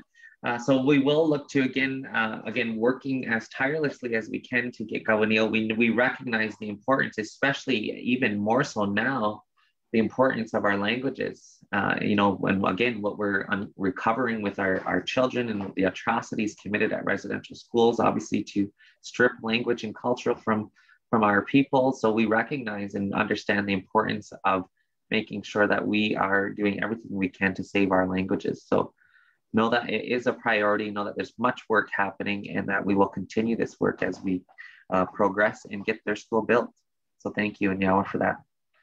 I do want to go to Michelle. I do have a list of her new business items. If I can first begin with our SAO in providing an update in relation to the internet tower project. I know Councillor Hazel Johnson also brought this up as new business, so that takes care of her new business item. So if I could touch base with, I see Matt Jameson on the line. Perhaps maybe he is the individual who can provide us with a more thorough update in relation to that project. Maybe I'll touch base with our SEO, Darren, and perhaps Matt, over to you, Darren. He can add any more. Yeah, I did reach out to Matt. The original target date for the towers to go live was the middle of July. There was no sort of specific date, but now they're looking at the end of July for those. I don't know any more beyond that, so I don't know whether, Matt, you want to give us any more detail, but I know it's a target date still, but I know that the towers are up, and so it's just a matter of connections and all that technical stuff that I don't know anything about. So maybe if there's anything more you want to add. Yeah, okay, so the revised in-service date is now July 27th. As you know, the towers are up. The biggest challenge we've had is that getting the new service layouts completed with Hydro One. They were down staff due to COVID, and that's been the biggest push on our schedule. There was a delay on steel fabrication at 3 sites, but all of that's now been resolved. So we're on track for July 27th. I have been pushing Xplornet to provide a broad community update on their provision of services and the availability of those services. And so I expect that they will be coming out publicly in the next couple of weeks with a full breadth of service offerings for the community to the availability of the service. Okay, perfect. Thank you, Darren and Matt, for that update. Are there any questions for Darren and Matt? Yeah, I got one. Sure, go ahead, Kerry. Matt, with those towers being half the height of the old ones, it must be the technology that's involved in it that is going to make it better than the ones that are taller? Yeah, that's right, Kerry. It's a 3.5 gigahertz technology. It's got better penetration through the tree coverage, but remember, we're also adding additional towers as well to pick up the dead spots. So we believe with the additional towers, along with the new technology, the shorter towers will greatly improve the service coverage to greater than 95% of the community. So we're looking forward. Yeah. Okay, thanks. Okay, thank you, Kerry and Matt, for that. Are there any further questions or comments in relation to the Internet Tower project? Audrey.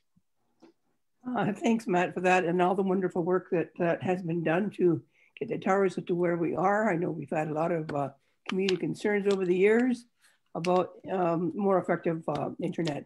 So my question is, where is the 5% that isn't being covered, and how will that be addressed, maybe with fiber in the future? Thank you. Yeah, there is a percentage of homes that we just simply can't cover given some of the dense tree coverage we do have, and those homes that are in valleys or in a valley, for example, with lots of tree coverage will likely not or will struggle with service. So that's definitely a problem. I think that ultimately fiber is the greatest solution that but the timetable associated with that is a little uncertain at this moment. Thank you.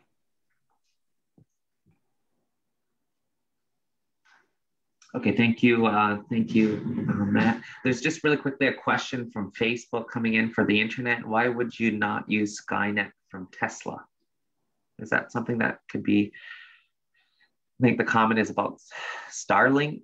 So is there any? Can we provide any comment on that piece? I can offer a general comment, Chief. So Starlink is the Elon Musk's internet solution. It does provide satellite internet connectivity, and we have looked at it as a potential solution for Six Nations. Unfortunately, at this time, there's not enough satellites on this particular parallel to service all the demand. In fact, the satellites that are there are fully subscribed, and there is an extensive waiting list for access to that service. So it is an option in the future, and I do expect that that internet provider will actually be good for the overall competitive nature of the market. But right now it's oversubscribed. We can't rely on that as a solution for us in the short term. Okay, thank you, Matt, for providing that comment. Okay, so is there any further questions or comments in relation to the Internet Tower project? Okay, that solves number 1 of Michelle's additions as well as Hazel's addition. I'll go to number 2 of Michelle's addition, which is the reminder of Indian Day School. Yeah, so yesterday I received a complaint, or actually a question in regards to, is this law firm doing, are they legitimate? And so I would just hope that we can remind the community that Deloitte is the firm doing day school. If you have questions in regards to day school, to talk to them. Sure, we can definitely do that. Can get that communication out. So if we can make a note on that piece, communication on the line. But I think even to take it a step further as well, we do have the Iroquois Caucus coming up this Friday, which that was one of the agenda items that were on the previous meetings. I think the other concerns is that, people who have applied, and this is outside of, potential firms trying to, get after, I guess, clients per se. But this is even in addition to, say, individuals or applicants who applied for, say, level 1, but then now realized or didn't share enough that they actually qualified for a higher level. So I know that there's concerns around that piece, as well as the deadline of July 2022 with everything happening with the pandemic and so forth, that they were looking to also provide, some concern to Deloitte in relation to the deadline, in extending that deadline to get applications in, given everything that's has been happening. So I think perhaps maybe, Michelle, I could even take this a step further and bring it up at the Iroquois Caucus meeting on those other concerns that our office has received as well. But in the meantime, can definitely get out more communication and a reminder that Deloitte is the firm that has been hired to fulfill the duties of getting the funds to individuals. So on that note, is there any questions, comments? Helen? Yeah, I've been getting a lot of questions too, but I think what's happening is there's law firms out there telling participants they can get reassessed. Hire us and you can get reassessed, but you can't get reassessed. Once you submit an application, that's the end of it. I was also told that Indian Day School Review Committee, whoever that may be, are looking at people's, I guess, stories or whatever you want to call them. And they are assessing them at that point. If they think the person should be getting a higher level of money, they are raising the money up for that person. You just can't you can't get your application back and change your mind as to what you had put in initially. And it's too bad, because I think a lot of people, they just jumped at that 10,000 right away. And then they sit back and think about things that happened to them that they should have put down and they never, and all that. So it's really unfortunate. And what I tell people is those law firms, they're just trying to take your money. Yes, and we can get you reassessed, and it's not going to happen. So they're just out there like vultures.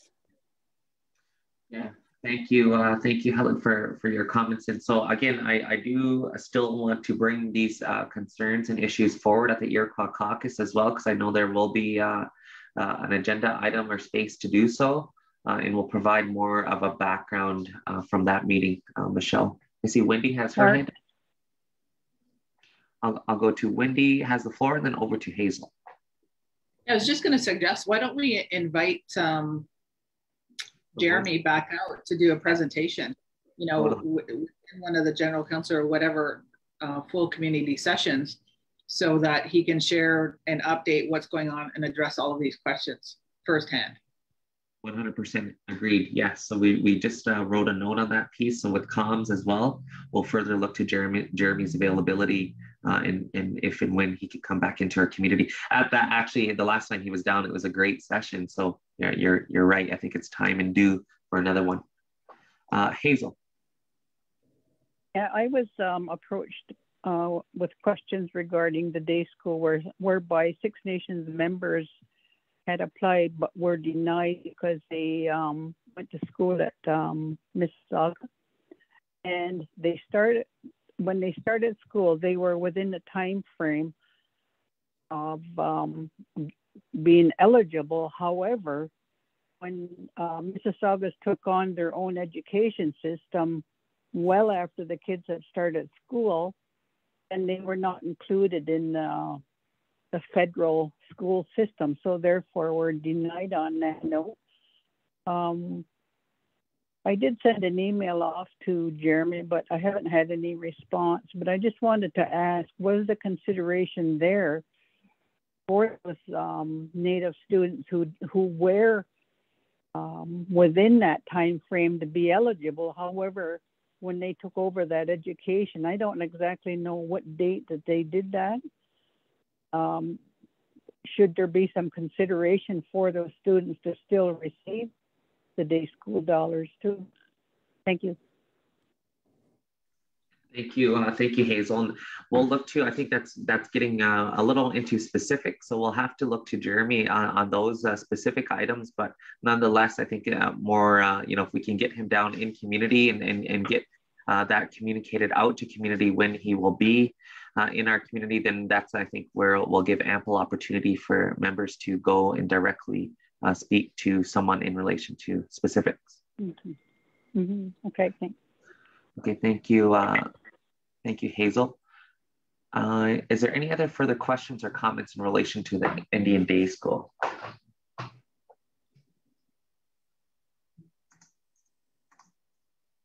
Okay, seeing or hearing none, I see a comment in the chat or question from Facebook. We were told in a SNEC public meeting that Six Nations was no longer affiliated with the Iroquois caucus. When did that change and why? So I'm not sure as to who told you that or what, but we've always been affiliated with the Iroquois caucus. What you may be referring to is the Independent First Nations. And so we are not a part of the Independent First Nations. We are basically an independent within an independent.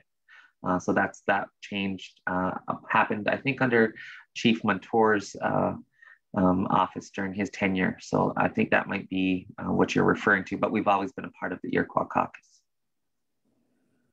Okay, that being said, I'll look to Michelle for her third item, dumping. Seneca on third line. Actually, can I talk about sporting events and then dumping, because it segues into actually Nathan's update on our meeting today? 100%, sounds good, Michelle. Okay, so it's been great that we've had some big events in our community. Started off with the Pride Ride, where we've seen a few hundred people. And then I know last week, lacrosse started. And so we're seeing families out and about. So I did have a concern that there are groups that want to come forward. So it's nice to see the ECG is saying, yeah, as long as you have your contact tracing, all of that in order.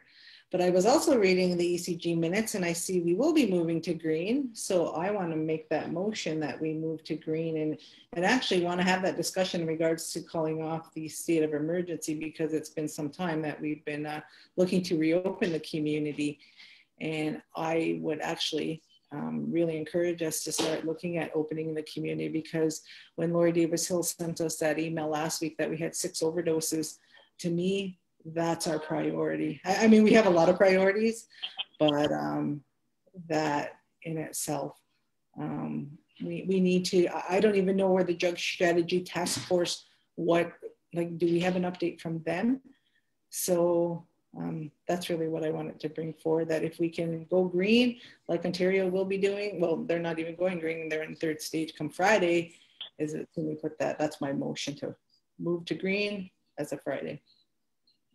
So my apologies. Sorry, Michelle, there was a few items that you had touched on. So I'm just wondering if we can perhaps hold on that piece and just look to further, because we will call a special council meeting, whether it be in line with Friday's, Ontario's call on Friday. I'm just wondering if we can hold off on that piece for now so that we can again have all of the ECG meets tomorrow. So I just want to give them an opportunity again to provide and get all their ducks in order to present to full council and transitioning into green. So I'm not saying that it won't happen, just looking to process and so that we can follow that, if that's okay.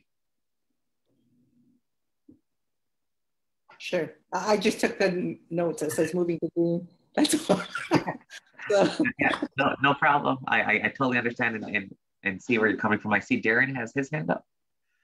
Just to confirm, when we made the last move, we did an email poll, and that was quite effective. So ECG is meeting tomorrow, so we can make it effective like 12:01 a.m. I'm sure that they'll concur with the IMT's recommendation, just to go through the process, and then we can do the comms, and we can and ratify it at our next general finance.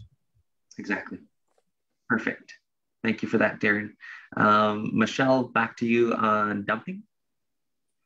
Yeah, so can we talk about yeah, I guess the drugs we can talk about maybe enclosed. I don't know. Oh, sorry, I didn't realize you had that one as a new business. I just thought you had sport. Kind of segues into both, right? Because I think we need to give our community activities to do. It's been a long months, so we need to support. We need to support one another more. Less lateral violence. Back to you, Michelle, on dumping. Okay, so I had a complaint from a community member in regards to there was alleged illegal dumping. As we've talked at the Environment Task Force, the process is that all truckers should have their soil analysis or what they're trucking. So today the police did go and check the items. and it was actual cinder block. But this speaks to, again, the community member is concerned. And like, I mean, Councillor Hazel, Helen, John, Wendy, everybody's brought forward concerns because things are being constructed within neighborhoods. And this speaks to zoning. So I wanted to know, is there an update in regards to our last meeting we discussed about zoning? Okay, thank you. Thank you for that, Michelle. So I will look to our SAO. I know anytime we talk about zoning or talk about any of those pieces, then we're turning us into a municipality, we're getting rules and all this stuff. So, you know, just want to be clear. You're asking for a civil war. Yeah. We're not becoming a municipality. We are not tax collectors. We do not pay tax. But I guess it comes down to the point of what kind of standards do we want in this community? Yeah. And I think that's part of what the conversation's about. Over to you, Darren.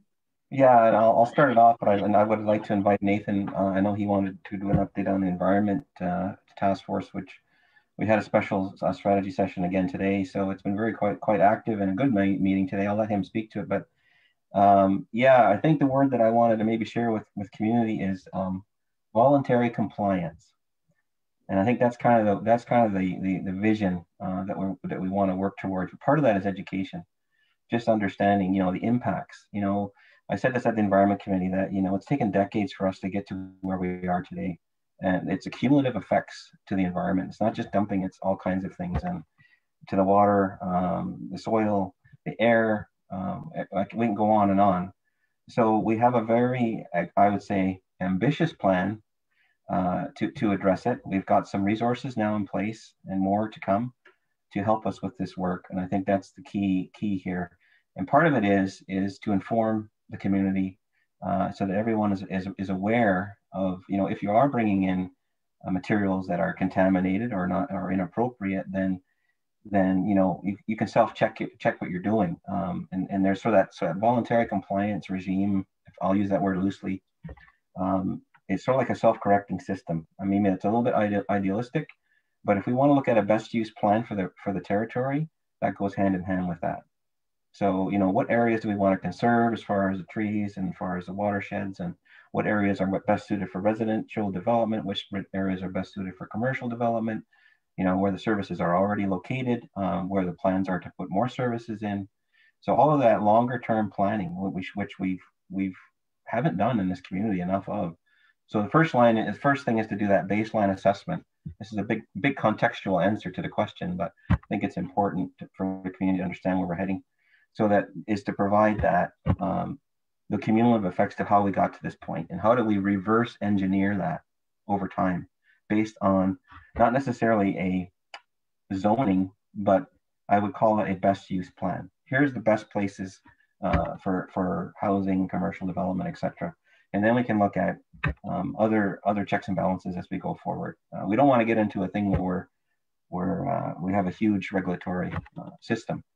We want to do the work. We want to inform ourselves to do the planning, and that's the key. And we're finally in a place now where we've got some real momentum, and we're going to bring this to the community. So maybe I'll pass it quickly to Nathan in terms of our plan, and Wendy's has a comment, and just in terms of our plan, our short-term plan, Nathan, on bringing awareness on what work has already been done. Just really quickly, if I can, just before going over to Nathan, I know that's one of his new business items is to provide that verbal update, but just really quickly, if I can touch base with Wendy. Wendy, did you have a question or comment in relation to Darren's comments? Yeah, thanks. I was just going to say that, yes, lots of work to be done, but this has to come from the community. Otherwise, it's going to be interpreted as us imposing, and we can't impose that. I mean, there are all different positions on this in the community, and that's where it has to come from. Agreed 100%. Thanks for that, Wendy. So maybe that's a good segue into Nathan's verbal update on his environment strategic session. And so I'll pass it over to Nathan to maybe, because I know this is how the environment was really started.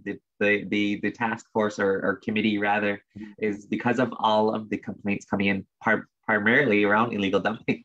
Over to you, Nathan. No, thanks, Chief, and thanks for the 3 segues. I got less to update on. But Wendy, to your point, exactly.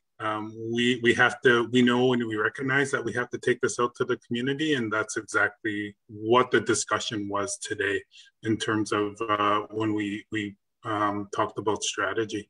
But I just want to kind of walk back a little bit and take a minute or two to kind of give that update from the last time we talked to council, and it was about the terms of reference. And you know, at that time, there's a lot of discussion about you know, formulating a department and a committee for the environment. But I think our thinking has progressed, and we've seen that we need also to support capacity building within the organization, and that's why I think we've taken and gone back to the task force approach. Today was really enlightening because we did have our subject matter experts on the line, and we had our departments on the line. That Public Works was there, Health was there, Lands and Membership were there, as well as our technicians and subject matter experts as it relates to environment. And we really strategically took a look at finding I guess over the time we've looked at the issues and the challenges and taken kind of a legal dumping as that, for lack of a better term, operational case study, because it's come up a number of times. And, you know, utilizing the process of, you know, identifying and Six Nations Police going out there and doing the stops and identifying what's in there.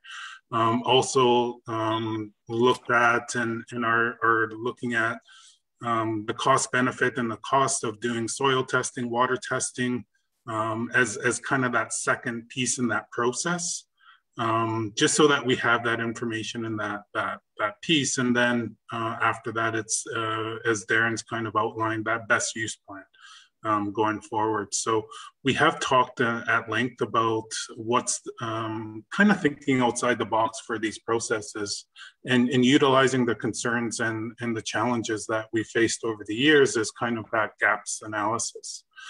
So today what we talked about as a task force, and again, having the departments was valuable, is doing that kind of information dump and doing an environmental scan.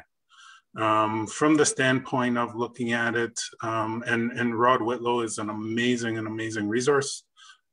Just the wealth of knowledge, and he's a library, environmental library amongst themselves, and having him kind of walk us through and saying, we should look at this, we should look at these baseline documents, and getting that baseline data was where we talked about today.